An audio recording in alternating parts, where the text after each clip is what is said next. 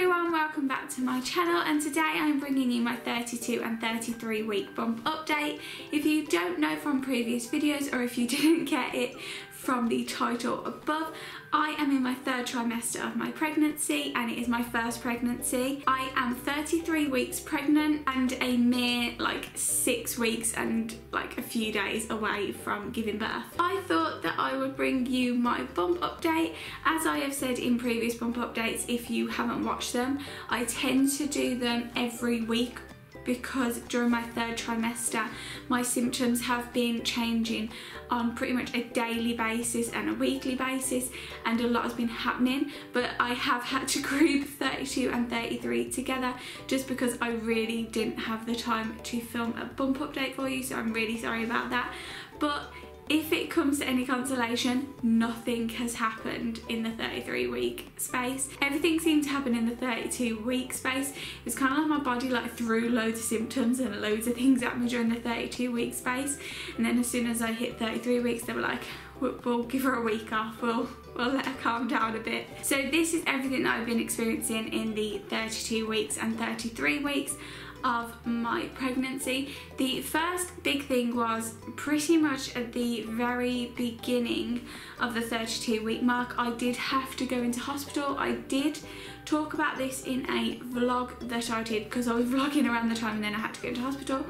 And I will link that in the description box below. Everything is fine. I'm fine, baby's fine, my partner Harry is fine, but basically during the third trimester you have to keep an eye on everything, and if the slightest thing happens they say to go to hospital or to go to a GP or call your midwife and just check everything's okay, because a lot of things happen like clockwork, and obviously I'm really near to the point where I'm going to give birth, so they do say keep an eye on everything.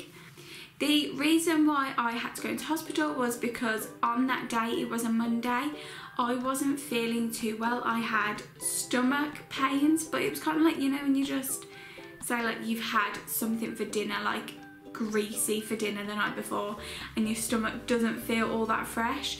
And I felt a little bit sick, and all morning I had been filming videos, I'd been editing, I'd been rushing around the house trying to clean everything because the house had just got a complete mess over the weekend.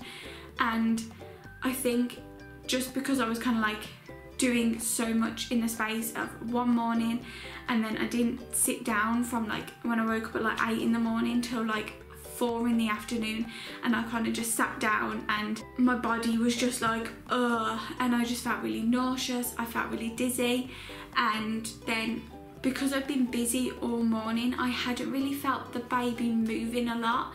When I tend to do a lot of things during the day, the baby doesn't tend to move, and I don't tend to notice it because kicks and movement are just standard in my life right now, so I didn't really notice anything out of the ordinary. Then when I sat down to relax, that is normally when baby decides to kick up a fuss and starts moving loads, and I just didn't feel anything. So I decided I feel a bit ill, I'm gonna go in the bath.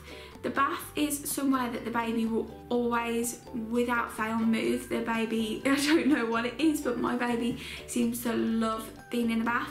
So every time I'm in the bath, I will look down and the baby is just going absolutely mental. So I thought if I get in the bath, it'll make me feel a little bit better, it might soothe my stomach, and I will be able to feel baby moving and it'll put my mind at rest. Baby was not moving at all, and that really scared me. And this was edging on, I'd say about 5, 6 o'clock, and baby always moves at that time, so it was just really strange for me. So I called my midwife, and unfortunately, because I don't know what was happening that time of the day, I could only get through to her voicemail. And by this time Harry had come back from work, so he told me to call 111. We called 111 and they were absolutely amazing. They booked me an appointment at my women's hospital, which luckily is only 5 minutes away and where I will be giving birth, and we were seen pretty much straight away. Within 5 minutes of being there we were seen. I was hooked up to a monitor where they monitored baby's heartbeat, they monitored my stomach for any contractions, and I had a little button so anytime baby moved I would click it. This was about 7, 8 o'clock, and this is the time of day. I know I've said that baby always moves at like 4 and 6 and that, but at about 7-8 o'clock at night I will normally be like lying down on the sofa relaxing with Harry and just watching TV, and the baby, like at that time of day, just goes like completely mental and he's moving loads. That is the one time of day I can always count on baby to be moving. And I was lying down on this hospital bed, and in the space of the half an hour that I was being monitored, I felt 5 kicks, which the midwife said was fine. They said the heartbeat was fine, but for me that just didn't sit right, because normally I would get like hundreds of kicks and movements during that time, and I only got 5 kicks. And they were, I think, me just being like really picky. So like if I felt the slightest movement in my stomach, I would click the button.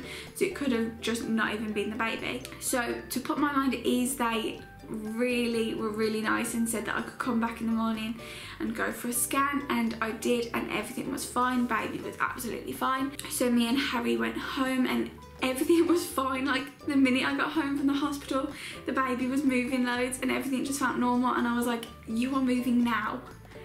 Like after the biggest scare of my life, you've gone back to normal now. Like you couldn't have just done this yesterday and just saved us all this hassle. One thing that I realised when editing my bump updates is that I never speak about the fact that I have acid reflux, and it is like the biggest thing during the 3rd trimester. It is something that I have suffered with pretty much all of the 3rd trimester, and I never speak about it in bump updates. And then I go to edit it and I'm like, oh my god, I didn't mention the fact that I have acid reflux.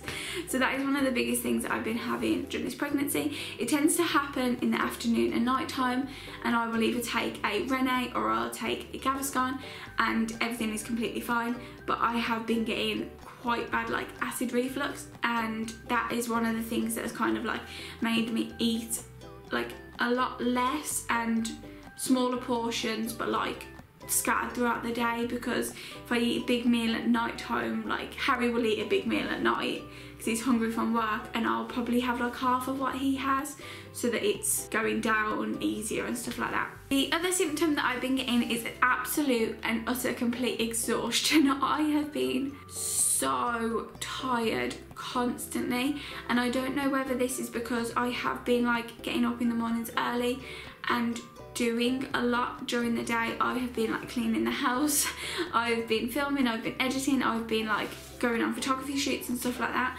and I think just because I've kind of been keeping to my normal everyday life, that I have been like wearing myself out, because you're supposed to be at this point doing like half of what you're normally doing, and obviously I've been doing the exact same. So I get really tired all the time, and this is making me really moody and really hormonal. Like I will lash out at the smallest of things. Like it was snowing the other day and I cried for about an hour or like 2 hours because I was just so upset that it was snowing. The next thing that I want to talk about is the fact that we have started doing the nursery. We have all the furniture now and it is put up. We have painted the nursery and we're just like getting in the process of like putting up like shelves and cute little like night lights and stuff like that, which was one thing that I was getting really stressed out about, the fact that even though the baby won't be using the nursery for the first 6 to 8 months of its life, I really wanted the nursery to be done when the baby arrived, so that I knew everything was ready for when baby like comes into our world. We also have the baby shower coming up this weekend. If you have watched any of my bump updates before, you have known that I haven't really had any cravings, I haven't really had any food aversions. My body has decided that it really loves ice cream. Like, it's not I want ice cream all the time, I'm craving it all the time. It's not that I'm waking up at 3 o'clock in the morning wanting ice cream, but I have really just been like enjoying having ice cream. I've been having ice cream a lot more than normal, and it's just something that I've kind of been really into at the moment, and I will probably have like a bowl of ice cream like every like 2 days or something, which is like completely not normal for me, but I have absolutely been loving ice cream lately. So yay, 33 weeks and I got my first official craving. Two symptoms that I have talked about before is the fact that I have started to get Braxton Hicks. These, I haven't had any of these during the 33 week mark. fingers crossed, this is my last day of the 33 weeks, but I have been getting them during the 32 weeks. They were only like really slight, and they were like, I'd say like twice a day, but they are still definitely hanging around and still getting their practice in for labour. And I have been continuing to get lightning crotch.